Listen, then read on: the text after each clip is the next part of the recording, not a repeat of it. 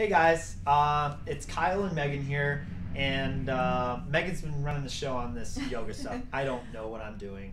I've just been trying to do a decent job. You've been doing very good. Okay, I'm very trying. But Megan and I were talking, and she was talking about intentions, and that's actually something in yoga is having an intention, right?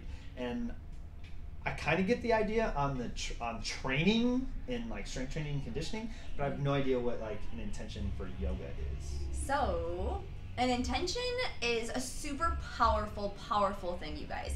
Once you start setting an intention, it doesn't necessarily even have to be in yoga. We do it for yoga because there's a deeper connection with your mind, body, spirit. When you're on your yoga mat, it's just you and nothing else and nobody else. So when we set our intention meaning attention to a certain thing that you want to create more of a reality for. For example, having more patience or finding your inner peace. Simple as just breathing alone or letting go of something that's no longer serving you, letting go of stress, negativity, anything you can think of that's weighing you down. When you set that intention, you're able to let it go.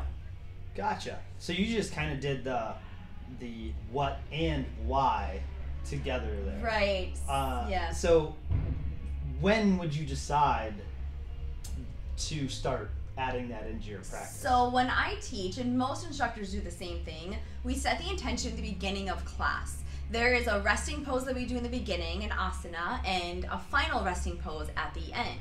I like to carry that intention and give you guys an intention. So say our focus was on letting go. We will set that intention of letting go right in the beginning of your practice when you're in that beginning resting asana. So say a child's pose even on your mat, you're connecting with your body, you're starting to breathe, you're starting to think of that intention.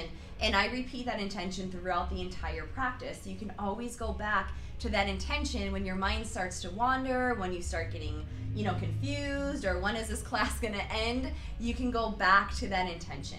So if letting go is like the intention for class that day, and there's like something on your mind that you just need to be letting go. Right.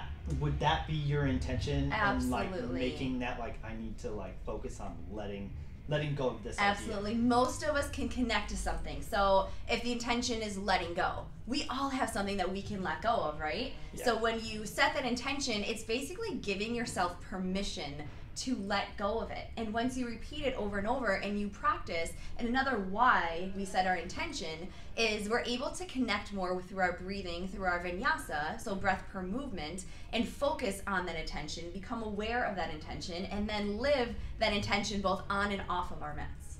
Awesome. Yeah, Thanks, Megan. You're welcome.